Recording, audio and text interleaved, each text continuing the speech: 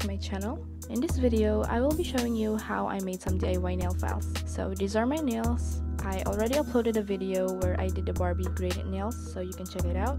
And these are my nail files. I bought them maybe a few months ago, and as you can see, some of the graded surface has come off the foam and it's not working that well anymore because I've been using it a lot.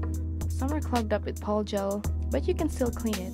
Use a manicure brush to remove the tiny clumps of stock Pol Gel, but I prefer to just make these DIY nail files because some nail files don't last that long. They wear a little after every use, so it's good to buy new ones after a while or so. This is a sandpaper with a grit of 100, and this grit is usually seen in regular nail files, the 100/180 grit.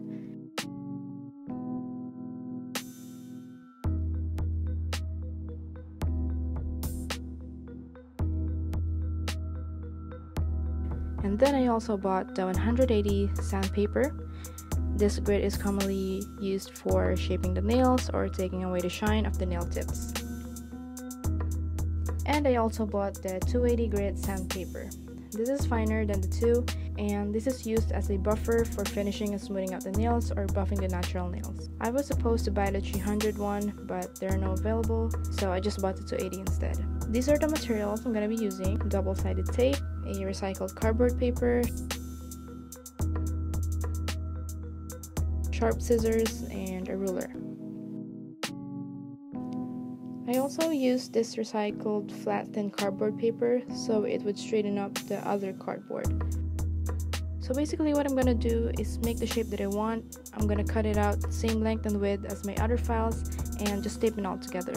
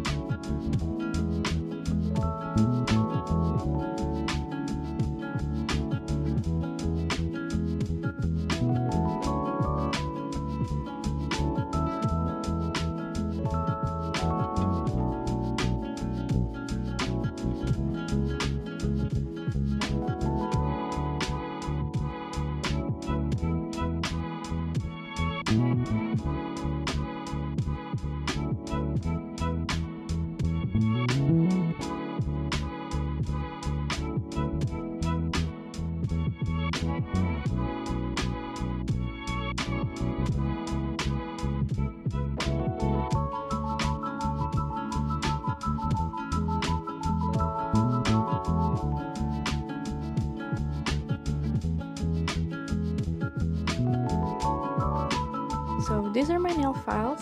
They are so cheap and very easy to make. You can basically find the materials you will need in your house or maybe at your local hardware store.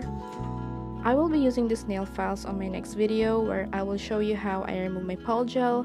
I had people requesting that I show it, so stay tuned for that. So if you enjoyed this video, please give this video a thumbs up, click that subscribe button, comment down below what you think, and also follow me on Instagram at Happy Fingers, and I'll see you in the next video.